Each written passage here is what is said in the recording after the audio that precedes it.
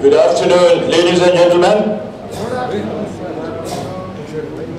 I wish to spend some time with you today to explore what are the current trends in technology which are being used for healthcare and what are its implications for sustainable wellness. That's the conference title, yeah? So that's what I'm going to use.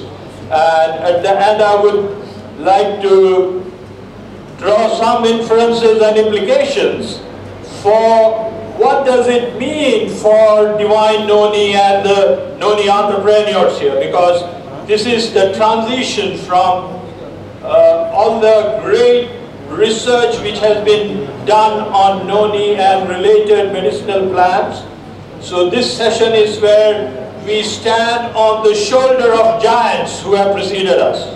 And so we have the advantage of all of them, and we would see what we can do to provide channels for medicinal plants and products like Noni to the ultimate consumer, the customer. That's what we want to do. Is that all right with all of you? Yeah. So I want to look at what Hippocrates, the father of medicine, talked about. He said that let food be thy medicine and medicine be thy food. And all the sessions which we heard were highlighting that, hey, we need to go back to the food as medicine. Are we there, or we have gone beyond that? Currently, we feel that we are more taking care of sickness rather than managing the wellness and the health care. And that's the paradox of the development which we have gone through since the time immemorial. Yeah? We have become very reactive. We wait for a disease to strike us. For example, we would only go to the doctor or to the health practitioner if we have experienced the stroke, the heart attack, or the cancer has been detected, you know. Whereas what is required is a proactive, continuous measure of detection. What is also important is to recognize that all our diagnostics are very intermittent and episodic. And we go to diagnostic centers only when we get affected with the disease. Yeah? But these are all going to change.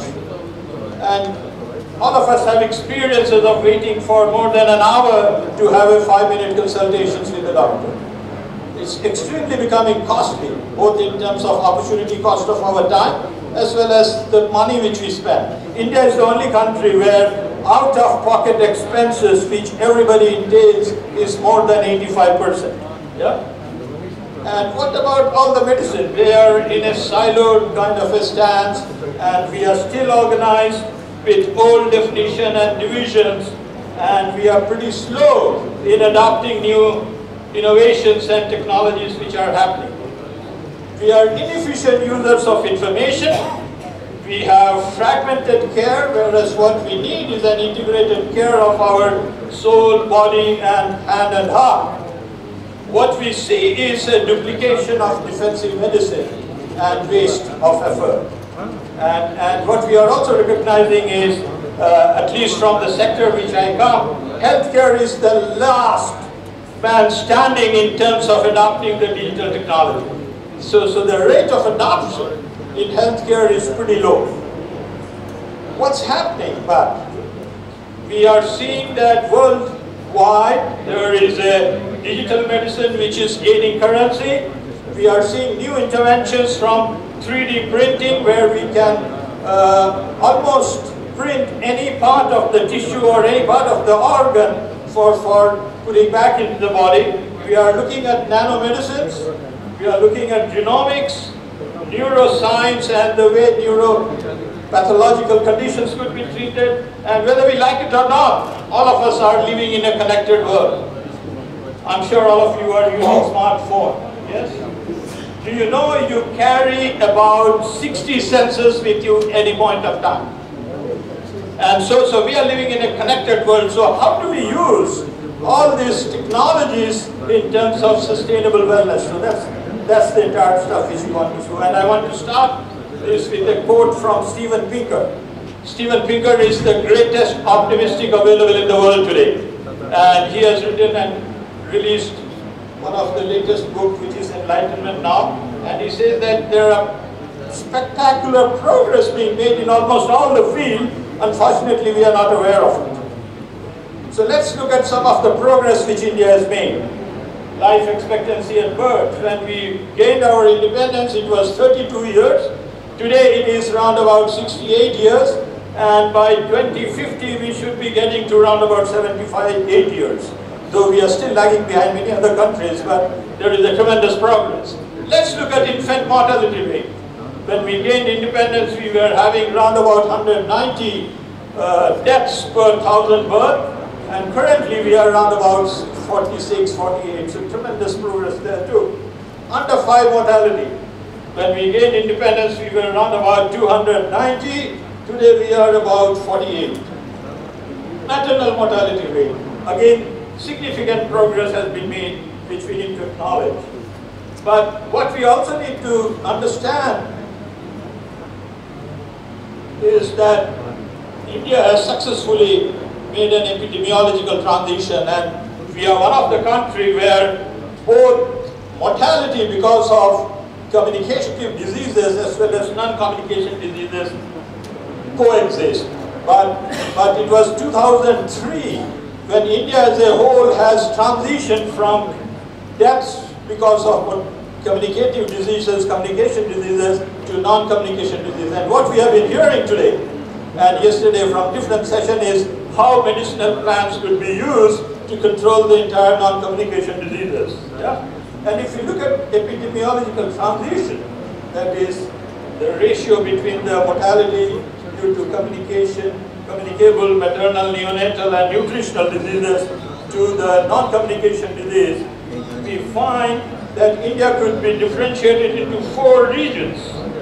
Low, where the transition ratio should be between 0.56 to 0.76, and most of the eastern states are there.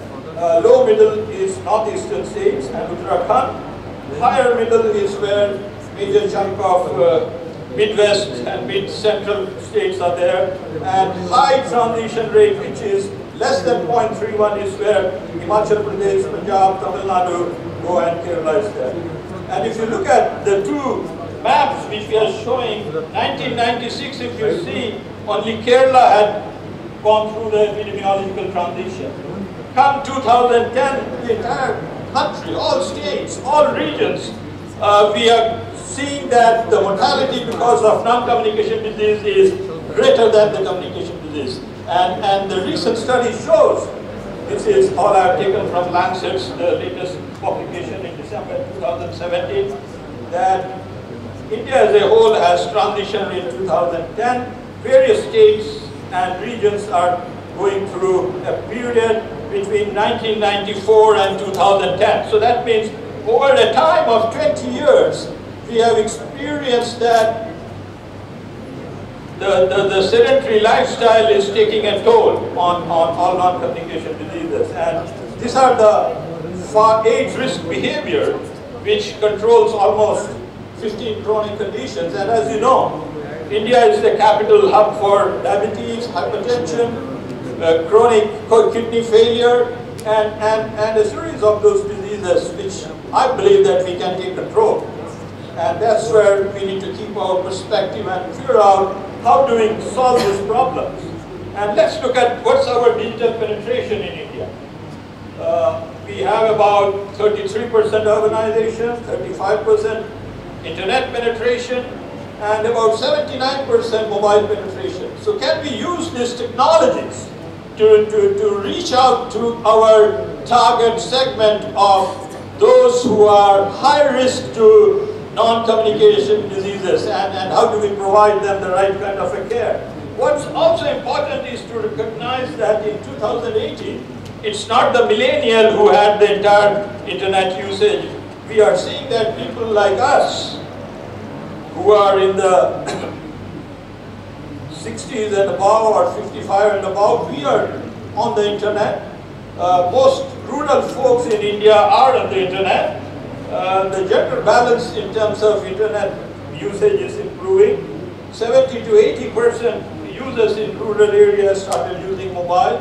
Vernacular is the going concern. So how do we use this as a channel to reach out to the market which we need to reach out? That's what we want to do. And we need to also recognize that we are in the dawn of patient-centric medicine, patient-centric wellness, patient-centric entire approach to communications, and that's where we are moving towards.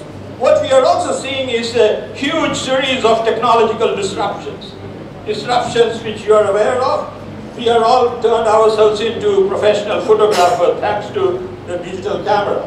And so we are moving from the Kodak which used to be there when we were kids to where we are today, where Instagram is what we are using.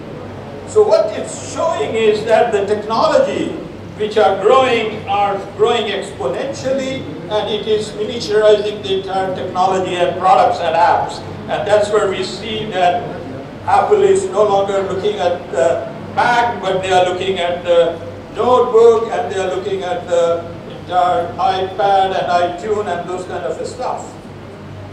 What it also means is that technology, digital technology, is helping us to reimagine the world. And if you see that earlier we were using the black box camera, today we are using the mobile-based camera and putting everything on Instagram, everything on Facebook and wherever we have. Yeah. Earlier we used to go, and I do remember when I was doing my PhD dissertation, I would go and spend time in the library. But today you can do everything on the Google in the tablets, you know. So that's the kind of a reimagining which is happening.